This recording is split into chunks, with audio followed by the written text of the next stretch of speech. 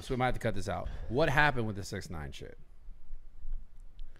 I mean, dude, he's 6ix9ine. He made a mistake, as in 6ix9ine does whatever he wants, as in I do whatever I want.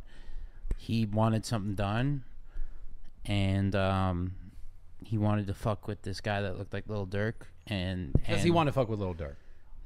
No, but he doesn't. 6ix9ine, if he's in a room with Lil Durk, he'll be, "What's up?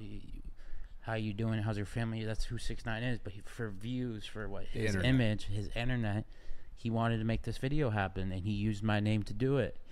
And you know, it sucks because like 6ix9ine's got, even though he used my name for bad, like the guy has good intentions overall. Like even when I say he was using this kid, Little Durk's, whoever, he's dead, but his intentions are just for views, internet. It's not like talking about King Von. Yeah, King Von.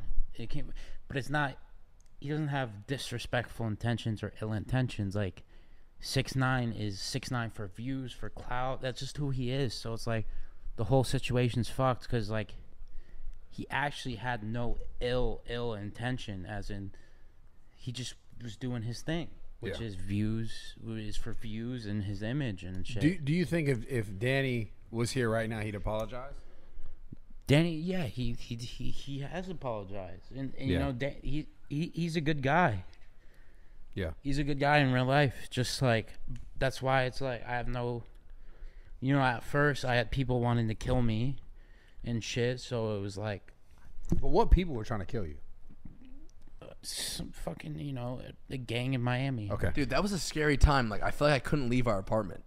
But it was scary, but it was all bullshit. I think it was misunderstanding. It was misunderstanding. It was such a misunderstanding. Let's wrap up the 6ix9ine shit. Yeah, fuck the rap. Let's wrap it up. I mean, I 6ix9ine. hate Nick Naracina.